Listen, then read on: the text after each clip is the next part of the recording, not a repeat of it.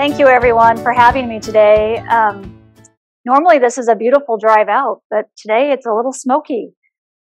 So, first, before I begin, just a great deep of appreciation for all the work that you do to continue to serve your communities, to make sure that your doors are open and services are being provided to your communities, especially to those who need services.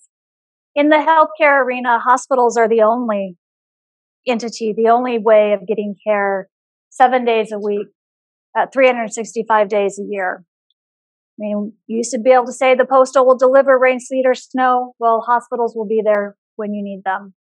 They are the cornerstones of your communities. They are the rock beds of many of your economic development. They employ over 70,000 employees directly and over 150,000 indirectly into the community. So they are the solid cornerstones for many places. I will say COVID has shocked and rocked all of our worlds, especially at the lives that we live in today. It has impacted the way we work, the way we go to school. It has impacted the way we shop, the way we travel, impact the way we interact with each other. To say that hospitals were not rocked in that particular wave of COVID, we were. Some people will say COVID is over.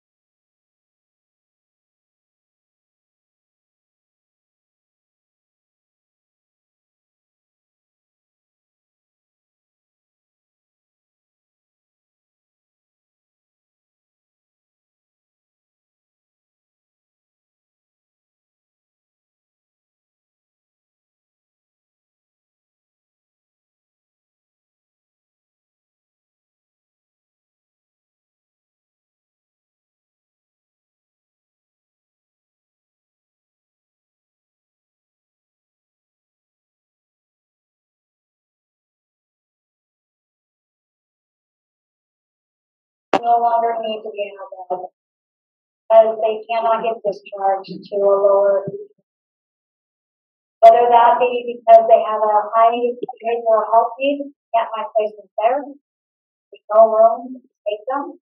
A hospital is at its max capacity, there's no community bed available, or maybe it's because they just need a skilled nursing facility. A skilled nursing facility that has a lot of pressure right too. So we are not being able to discharge patients. I think the most frightening number of years is the one around that last number, that 484. 484 patients who are residing in an acute care bed that don't need to be there. That's equivalent to Adventist Portland, to Legacy and National. And that is one large system, hospital for patients. That impacts the care of patients.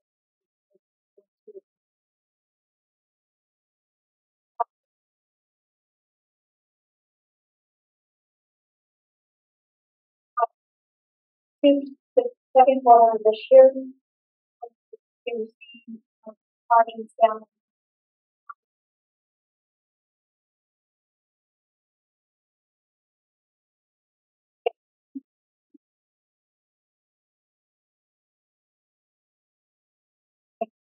Goodbye.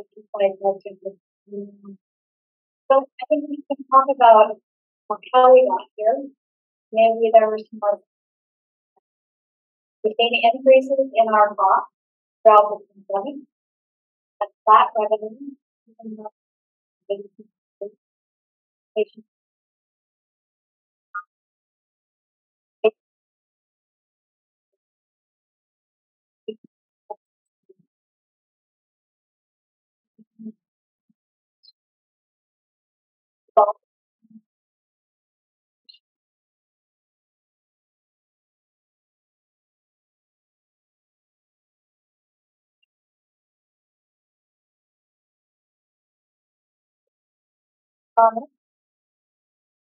That review of how much they want to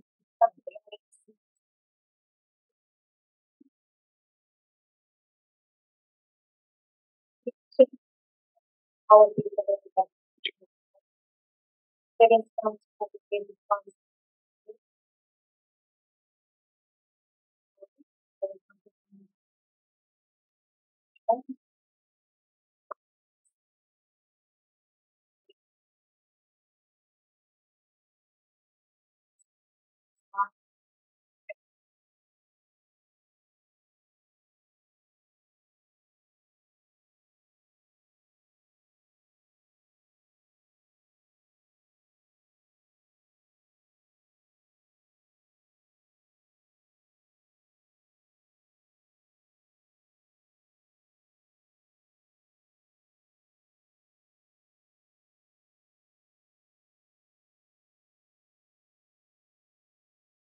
Working on the last couple of years. There are other factors involved in that as well, such as acuity of the patients and the ability to move patients to the bigger system. But it's the first time I'm seeing those two reversed. So while we are always open, sometimes we have to say we're home. That has to do with the inability to discharge our patients. And we have seen a significant increase in the length of stay. In the emergency room visits, we saw a sharp decline from our previous quarter, showing about 7.3% decrease compared to Q3. There are still too many patients in our EDs waiting to get admitted into the hospital or waiting to be transferred to the lower acute system. And so with this length of stay, we're beginning to see and continue that pressure building up into impacting our workforce. And one of the slides that I missed at the beginning was a kind of a circular path motion of the cycle of our workforce right now. When we started COVID, we went into COVID, we had the initial scare. None of us knew what COVID was. There was the nervousness around lack of PPE or the availability of PPE. That caused stress on our workforce. Our workforce didn't know necessarily what the outcomes of COVID was going to be. They saw a lot of it early death and patients being alone. That stress created some early retirements that we were not necessarily expecting. It created new nurses, new healthcare providers to come in and then leave. It created an opportunity for travelers to come in. While travelers are expensive, they can also be disruptive to the culture of the organization, and they can also create additional cultural differences between those that are employed and the travelers coming in. So we kept seeing this vicious cycle. The one piece of that cycle that we haven't been able to tackle yet is the education piece.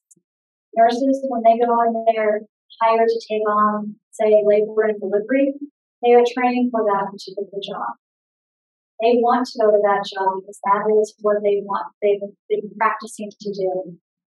Well, we are asking them to take on different roles. Maybe we're asking that labor and delivery nurse now to play a skilled nurse and play the role of the type of level of care that one would receive in a skilled nursing facility. That's not what he or she was trained for. They're not happy about that. And that continues to feed into our workforce challenges. So that's that on the practice side of healthcare, what's happening there. I do think there are some opportunities. I think there are some opportunities for folks to be creative and come to the table and start navigating the healthcare system. And some of that has to do with the political environment that we're in. We are 19 days from November 8th, which is election day, and I hope you're all registered to vote, especially those here in Oregon, and I hope you all plan on voting. You will receive your ballots if you haven't already sometime this week. Your voter pamphlets you should have already received. I hope you all read them thoroughly. Do what you need to, but don't waste a lot of time. This is my bill, the political environment. And this is where I think we have some great opportunity for hospitals here in Oregon.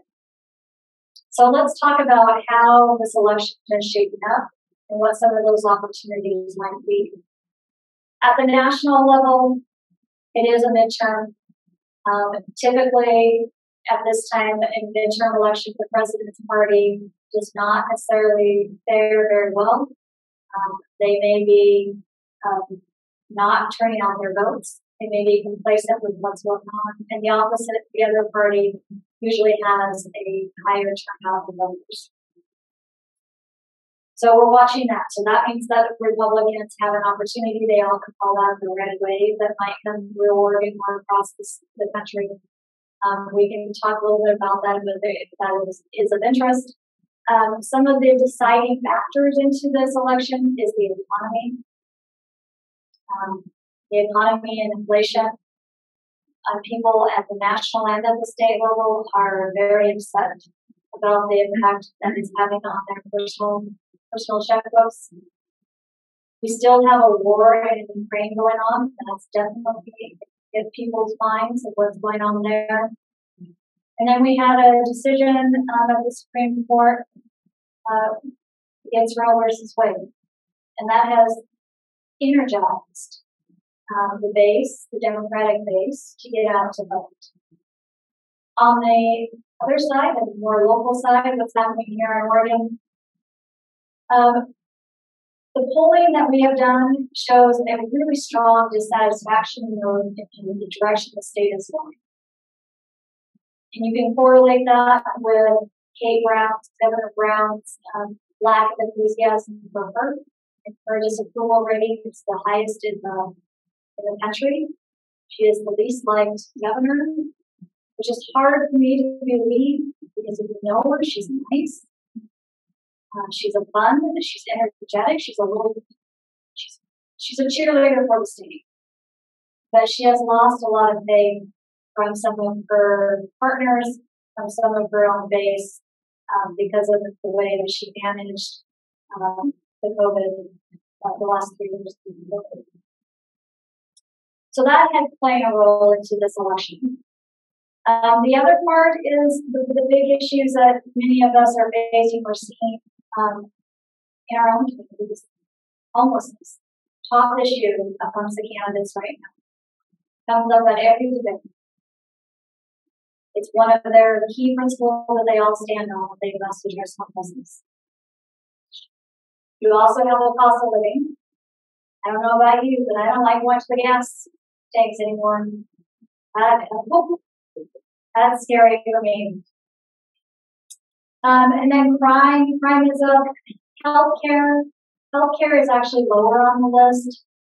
Here in Oregon, the jobs decision also is pretty low. You could also kind of combine the two together, healthcare and public healthcare. Education is also top of mind for folks for this election, especially when you look at graduation rates are still declining.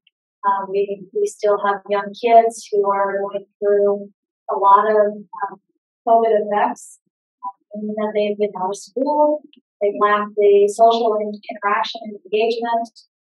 Some are even behind in their grades. So if we look at what this election means in the Senate here in Oregon, Peter Courtney, who is the Senate president, is stepping down. He is the longest Senate president in Oregon. He has been there, it seems like forever, but he's been there for almost 20 years in that role. He will be stepping down. It is not likely that we know who the president-elect will be for the Senate, and that's because the elections have yet to come. And if Senator Pinot, who is currently the majority leader of the Senate, has his way, he will become the next Senate president, meaning that he will pick up enough seats to overturn the Democratic convention. I think if the elections were today, I think the Republicans close that gap. Some of that national feeling towards we need change, the ability of Republicans to really paint a Democrat akin to Governor Brown will help with that. And so I think folks are looking at balance. They want change. So I think instead of really seeing a flip in the Senate, I do think we'll see that gap closed, probably down to 16 Democrats to 14 Republicans. And that would assume that the two that are in green, your two independents come home to their Republican base. So that takes away the Democrat supermajority. It also means that they will have to work with Republicans if they would like to have a bill passed. They don't have to, but they're going to need to work with the Boston. Then in the House had brand new leadership as of the beginning of this year, when Tina Kotek stepped down from her role as Speaker to run for governor. The House elected Representative Dan Rayfield from Corvallis. Dan is fairly young in the legislature. He has been through a couple of cycles and he has quickly ascended to a leadership role. He was previously the Ways and Means co-chair, so having a gavel over the state's budget would give him a lot of trust amongst his colleagues to put him into this leadership role. That role has to be voted upon, just like the Senate President role. It has to be voted upon by the floor. So every member of the chamber gets to vote, and they have to have a majority. At least there was a majority of Democrats that elected him. He did have some Republicans. He does work well across the aisle, and many of his colleagues appreciate his inclusiveness in his thinking, in his decision-making, in the way he operates. The majority leader, Representative Julie Bailey from Eugene, she's fairly new to leadership. But she has a good acumen of the politics, which is that role. The majority leader is being in the House Democratic political person. And so she'll go around and she knows how to lift votes and count votes, probably better than anyone else that I know. And then Representative Vicki Breeze Iverson was elected or by her peers to be the minority leader in the House. Vicki comes from Eastern Central Oregon. She has been a lobbyist in the past. She has grown up on the lobby side before she became a legislator. In the House, they still have a significant lead over Republicans. I think that if we were to do the vote today, they probably close that lead by a few. I think the final vote in the House will be 34 Democrats to 26 Republicans, and they'll pick up a couple of seats. Every race is extremely competitive, and anything can happen between now and November 8th. So if we look at the governor's race, the one that I think is the most interesting and definitely the most advertised right now on the news, if you are watching regular TV, is the governor's race. And this is really a race between three strong, smart women. Former Speaker of the House, Tina Kotek, former co-chair of the Ways and Means, or former tri-chair of Ways and Means, Senator Betsy Johnson, and former minority House leader, Representative Christine Dreesen. So the three of them are in a very competitive race. The most recent polling that I have seen, it shows Dreesen up by 2 percentage points. We have seen other polling in the past that had her up by 6 points. Most recent Democratic poll, so it's funded by Tina's campaign and then published by her campaign, that showed Tina up by 2 points. So it goes back and forth between the two of them. Johnson is still very competitive. I liked her comment last night when asked about if she is the spoiler in this race. She said, no, she's not. That's Tina. She thinks she is very competitive in this race. And she is a very strong voice for more moderate Democrats. She seems to be pulling from the Democratic base from those who may not want to side with Tina Kotek, so go further to the left. But they can't because of reproductive right issues support Dreesen. So she does become a place where folks land. There are many Republicans that are going to follow her as well because of her position on either guns or on reproductive rights. So it is a very tight race between the three of them. For the first time in close to 40 years, at this point in the election, we see a Republican that has momentum, and we see a Republican who actually could possibly win. All that being said, you look at history in the state, and you look at the number of those who are registered in the state, it looks like Tina will end up as representative and speaker of the project. So what do we anticipate seeing out of this election besides just numbers shifting? We are going to see about 2/3 of the legislature being run. A third that will be sworn for the first time, another third that has been through one short session, but never through a full long session that we are about ready to go into, and one that has been in person. They will not know how to interact with the lobby. And that is a big frightening.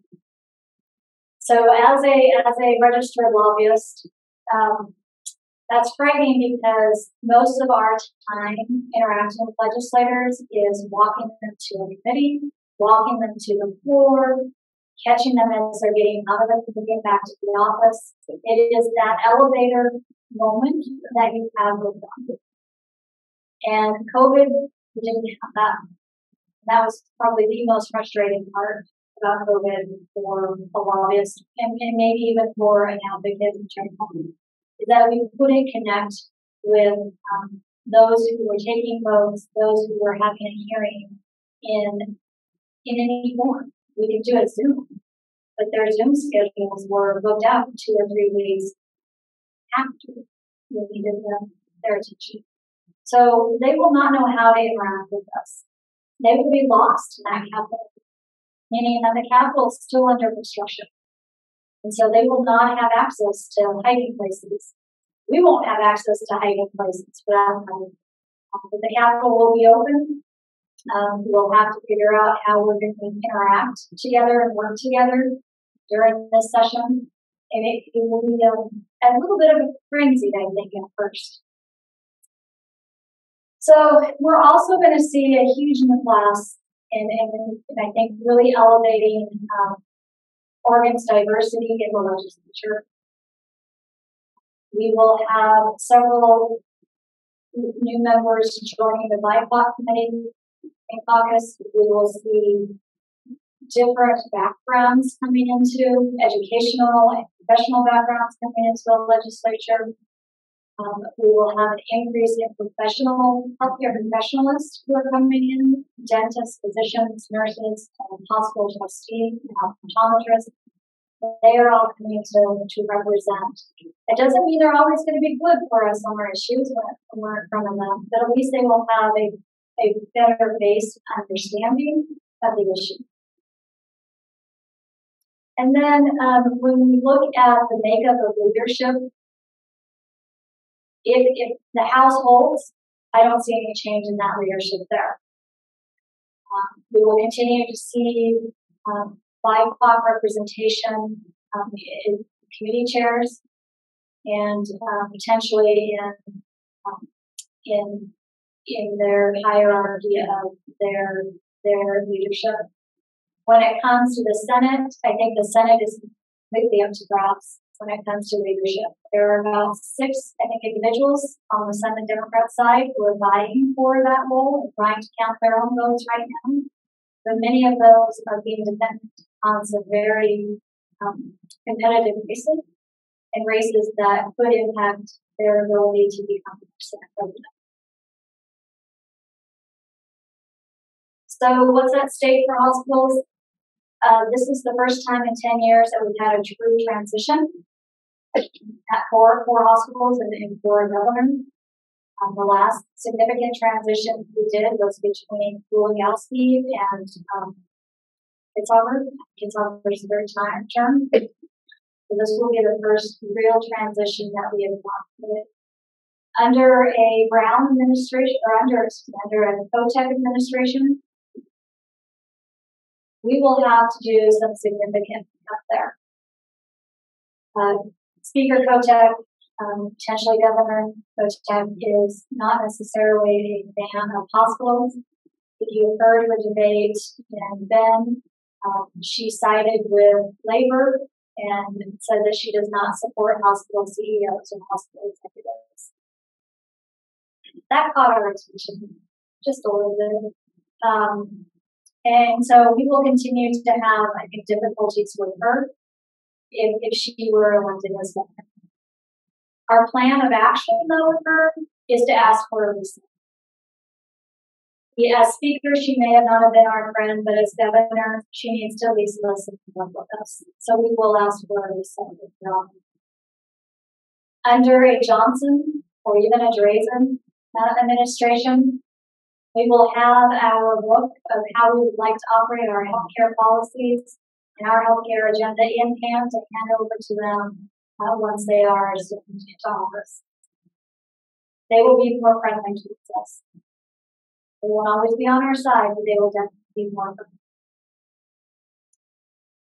So the important part about a governor and how it impacts the way the state is governed is that they have the opportunity to really designate who are the leaders of the agencies that they would like to oversee. And we'll see where they put their priorities. If healthcare is a priority for either many of the potential governors, you will have that person be placed with the health authority pretty quickly. They do have to be confirmed by the Senate, so the makeup of the Senate will depend on who that person is as well. If it is a partisan person that is nominated, then they may have a harder time getting through the Senate. But that's a calculation that the governor will have to make when she looks for what's forward. That also means we're going to have a significant lag. OHA, for many of us, has not been always responsive on a lot of issues that we have needed them to be responsive. Other issues they have been extremely responsive on. So they too will have to go through a change. And depending on how quickly that change can happen will depend on how swiftly things underneath take place. You mentioned the 2/3 departure of legislators and new legislators coming on. That is a huge brain drain for the system. That's an opportunity, though, for us to get out and educate legislators and candidates on our issues, what's important to us, help them understand the difference between Medicaid and Medicare. And sometimes it is that basic. But it's also an opportunity to help them see the vision that we would like to see when it comes to healthcare, and potentially help them get to be champions for our issues. And then, of course, new leadership brings in potentially new policies. And the new policies that we would anticipate seeing, depending on the administration, may look like this. I think we are concerned around value-based payment and rate setting under a HOTEP administration. Less worried about those under a Trace or Johnson administration. The bridge plan, that is very much in works right now, conversations, and the work that OHA is leading a task force down is in play. Under a HOTEP administration, that will continue to be in play and move forward. Under a Johnson or Drazen campaign, that will probably be curtailed. I don't think it goes away, but I think it is curtailed. And I think the impact that they are projecting on the budget that will have, the state budget that is, may curtail itself. So cost growth target will also be a priority under a HOTEP administration, as will universal health care, and other potential regulatory issues. So what are some of the issues that we're going to be watching for under any of their administrations? Is really looking at the cost growth target, that 3.4% benchmark that hospitals are insured, it's large clinics, they're all subject to meet. Again, how that is continuing to be rolled out, maybe getting a delay under a Brown or Johnson administration. We're going to be looking at value-based payments. How can you do one or the other? How can you do both at the same time? We need to have some really deep policy conversations around that. When it comes to recovery for the healthcare system, workforce is going to be our priority, tied to the financial stability of our hospitals. And we will tie that up by calling it, how do we preserve access to care? Because we don't have workforce. We don't have the ability to serve our community. We're not able to serve our community. We definitely don't have the. So we are going to make those connections for legislators throughout our policy positions as we move forward. And then I think we also, the continuing efforts of the modernization of public health and EMS. COVID did point and poke some holes into our public health system.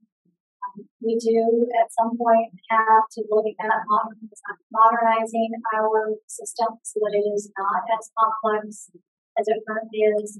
And so we anticipate having that conversation, and we want to be part of it. We don't always look at hospitals as being part of the EMS system, and so we need to make sure that we are there. So our priorities for this session, as I mentioned, the hospital financial availability, stability, making sure that our hospitals can continue to keep their doors open, not just for today and tomorrow, but for the next generation. We'll be looking at how do we support and recruit and retain our workforce, and how do we continue to look at policy through ensuring that we have access to care. So we do have a couple policy proposals that didn't make it onto this slide that include a per diem for hospitals who are warding patients or who have delayed discharge of patients. That is one legislative concept that we have asked to be introduced. We have a suite of, I call them workforce development and retention bills. One is to look at a tax credit for nurse educators. We don't have an availability of nursing seats because we don't have enough nurse educators. We don't have enough nurse educators because there is a significant drop in pay for it to leave the bedside to take a teaching job. So how can we incentivize, how can we help bridge that gap?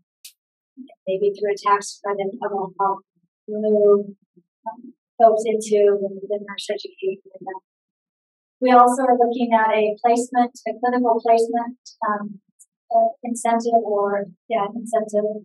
How that is structured, we don't know yet. That would be an incentive for hospitals to take in clinical placements and get reimbursed at a little bit of a higher rate for those patients versus for those clinical placements. And then the other one is offering scholarships to help bolster our workforce. Our workforce is very talented. They are highly educated and highly skilled. And we know that it takes time, but if there's a way for us to help offset some of those costs that they may be incurring, then we would like to be able to ask the state to help us with that. We will also be putting forth a bill regarding the nurse staffing law. We have two of them. One is the total repeal of the nurse staffing law. The other one is a modified reversion of that nurse staffing law. That is really to counter what our labor partners are doing, which is putting more in their staffing ratios. And I had, let's say, the pleasure, I'm not sure it was the pleasure, of looking at their preview of what they're proposing. They're looking at nurse staffing ratios in 12 specific units. They are asking that we expand our nurse staffing committee, not just to one, but add 3 more staffing committees. So my internal joke, and I'll share this internally, is that if we're always in committees, how do we see patients? I mean, that's a lot of work that they're asking. And I think there might be better ways of accomplishing labor's goal and objective of getting their voice heard at a staffing level versus having to have staffing committees, which I think in its nature, or at least the current version of the nature, creates additional rift and tension between labor and hospitals. So, it looks scary ahead of us. I don't mean for it to look scary. There is great opportunity, and some of that opportunity starts with all of you. I know that I have come in the past to talk to you about being engaged. I'm asking you again to be engaged. I think it's important that you are the expert in your field to help educate your elected officials on the challenges that your hospital faces, that your community is facing and has to help them. And so you are the better spokesperson than me when it comes to this in front of the legislature. They need your vote. They don't need my vote. But I need their vote. You need their vote. So I think there is some great opportunity there. We've also heard that if it's not you, part of your team is good. They're great at advocating on your organization at the end. There needs to be some coordination there when that happens, but happy to be part of that if that is something you'd like to do. And that is my presentation. So happy to answer questions, happy to engage in dialogue on any of that I've presented or others.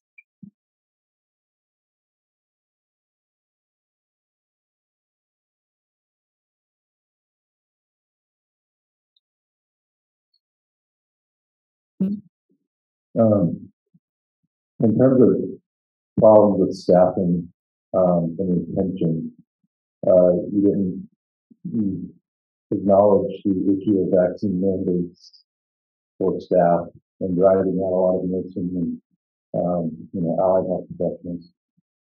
I'd like to comment. Sure. So the question was around what was the impact of the required vaccines on the nursing as well as the allied health. So we did ask our members where they were. Each hospital obviously complied with the state's mandate, the vaccine requirement. What I will say is that every hospital responded to. Some hospitals lost some nurses, lost some allied health, others added to their program. Each hospital addressed it differently, and they had the ability to do that. Some found waivers that worked for their staff. Others were not able to do that. It has had a effect in some areas of the state greater than others. And I think those areas of the state that are seeing significant use of travelers right now are continuing to fill that mandate. That mandate will stay in place for as long as Brown and Northern protect are in office.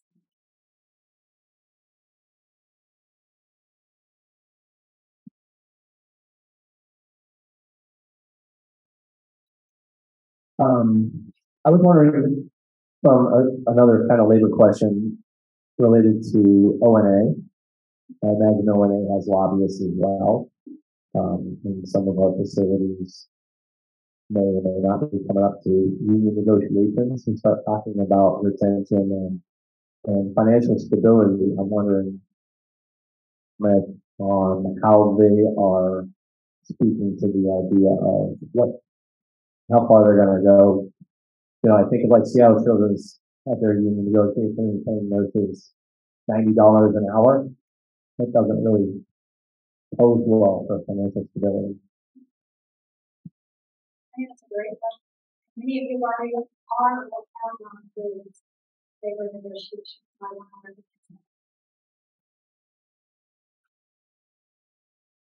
Labor is still in the mindset that hospitals have really deep pockets. They don't believe the financials. And we have one legislator who is an RN. They are on the healthcare community. They are actively speaking for nurses. And this individual is a Washington State Nurses Association negotiator. So when we meet with them on a regular basis, and the whole saying, keep your friends close and keep your enemies closer, we keep them pretty close. And we are trying to build that relationship with him.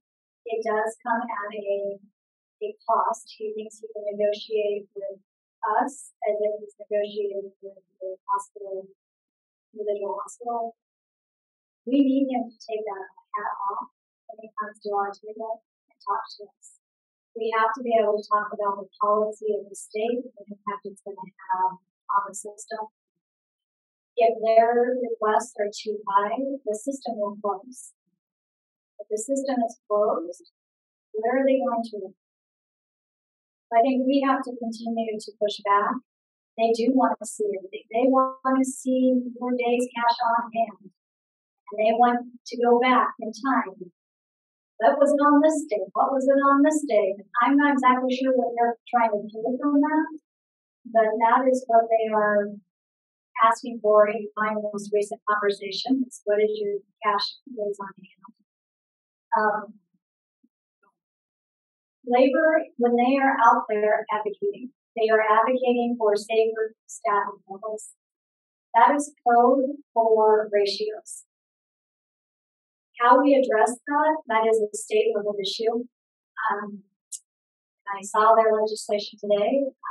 We will be sending out a survey to all our members around what it looks like for your hospital, trying to gather that information so that we can be really prepared to respond, showing the numbers of how many beds that may close, how many services that we reduce, how many more nurses do we have to bring on in order to meet those standards. Nurses are not inexpensive, and they are not going on trees.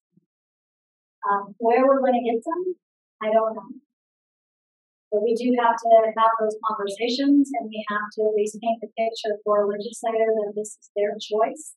They have to make a decision if we go with ratios or do we allow for what we currently have today, which is a negotiated staffing level by hospital by hospital. In terms of what they are continuing to ask for, Oregon is the third highest paying average foreigners in the country. I think that's a good data to use. But that may not be the best in the negotiations that we may be going to. They have seen significant leadership change at ONA. Their new executive director is very much labor forward. She comes from the Washington State Nurses Association. She was the one who led their campaign on nurse ratios of Washington. I mentioned that there is a representative who is very close to them. He's a former board member of theirs. And you also have the chair of the House Healthcare Committee, who is a former labor negotiator with them. He is more moderate in his approach and always listens. But I do think labor has the ear of many Democrats. They also have the ear of many Republicans. There is a sympathy out there for our frontline workers right now that has prevailed over data points. And I think the one issue that we are all looking at retention and wanting to do more for our workforce. It is looking at how can we better support their well-being. And that's not just by giving them an app to use, but that is providing some meaningful physical and mental activity, really, services. That's a great question. When we look at the healthcare system in Oregon, I think that saw statistics a couple of years ago, published history, that Oregon has the fewest beds per capita age adjusted in the state. And Asylum Health recently completed an expansion of adding 150 beds or something like that. But to my knowledge, there's no other big system adding more beds. Is there any thought about how to add? Because that's a huge access point. A huge problem. As a small facility, we can't transfer. Sometimes we're transferring out of state. You're just talking about beds in the state. Is there any thought of how to incentivize or programmatically help facilitate, more construction? Our population is getting older in the state. A lot of retirees are coming in. The demand on the healthcare services and just bed capacity is going to keep growing for the next 30 to 50 years. And we don't have enough beds, and if no one's building, how are we going to manage that? That seems to be top priority in the state if we're going to think about this, not just this year, but for the next 50 years. So you're absolutely right. We do have the lowest bed per capita in the country. That was partially by design. I think it wasn't expected that we would have had a 3-year pandemic now. in the state that would have created such capacity issues. So with the capacity, there are a couple of things. In the bed issue, there are a couple of things. First, we are a certificate of need state. So any expansion that we want to go through, we have to go through a very public process and apply for a certificate of need. It is needed. We do not look at number of beds in comparison to population. Our population has grown. So to interrupt, Salem Health did this study 5 years ago, or 7 years ago, looking at, you can go to the Census Bureau and they can project the number of patients by demographic, age demographic for like the next 50 to 60 years. And so their justification, they went through and they looked at the number of admissions per 1,000 at each of these age groups. And as we know, a 65-year-old who enters Medicare doesn't use much bed capacity, but by the time they're 85, they use a lot. And so by design, I don't understand that concept of by design we have too few beds, because the data is out there. The math is pretty straightforward and easy. There's something like from 65 to 69 Medicare patients, like 143 admissions per 1,000. By the time they're 80 to 84, it's something like 400 or 380 admissions per 1,000. So I mean that math is pretty easy to do. I don't understand it by design, I guess. So by design comment was related to, if you look back a couple of decades now, we have always had a certificate process in place. So that's the design that prohibits us from going out freely. The other part is you have to have capital resources to last I heard, it's not cheap to build a building. It takes significant planning and resources for that. We also have to have staff. That's the other challenge, right? So you are able to build, if you are able to expand capacity, you do have to have required staff. Soon to be ratios in the state to build it. If you don't have the staff to build, you can't be accessed. There are a couple of different levers that have to line up just right, which oftentimes probably makes it more difficult for some to expand.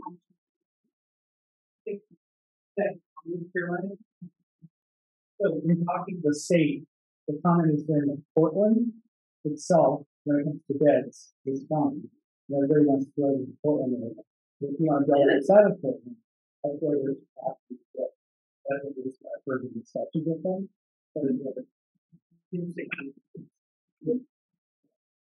And then I have one more question concerning. Let's have to start it.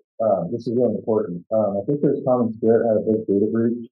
Was it Common Spirit? One of these kids, and it took like a $1.2 billion hit, a cruel hit for just remediating that. Is there any discussion around helping organizations with cybersecurity efforts? A lot of small facilities such as themselves, we're looking at that saying, man, this thing is, just the potential liability in the cybersecurity area is very, very ominous and threatening. I have not heard of any financial assistance of any kind to hospitals. So even in the security.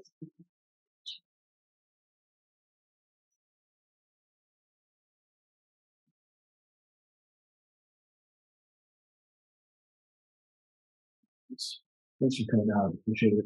Just curious, where can those supplies impact? I'm not sure how much work the association has had a chance to really jump in. Have you seen at this time, 10 months into it, whatever, maybe 7 or 10 months ago when we started, the January 1 or a couple of months after, are you seeing any providers struggling to meet the strict string of time frames to initiate and negotiating period, I think, under federal law, the 30 days from the denial to say, hey, we dispute. And then after that period, 4 days to initiate the IVR process. And have you created resources showing me, for instance, the DL has issued open negotiating form that they can use to initiate that. Has that happened? Or have you heard to see them? I think it's a great question. What I will say is before the No Surprises Act, Oregon already had a similar No Surprises Act. It did not necessarily include hospitals in that first version. Now the No Surprise Act does. And I have not heard from our hospitals directly if they are challenged with that. I know that our partners with the American Hospital Association has done a lot of work in that arena.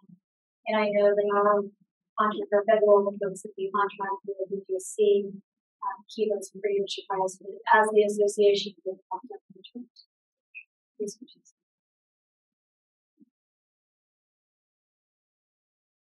I mean, I got a lot back there. And I will close by saying, please remember to vote. Your vote does matter. It does count. We have 19 days before the election. And I don't care how you vote. Thank you.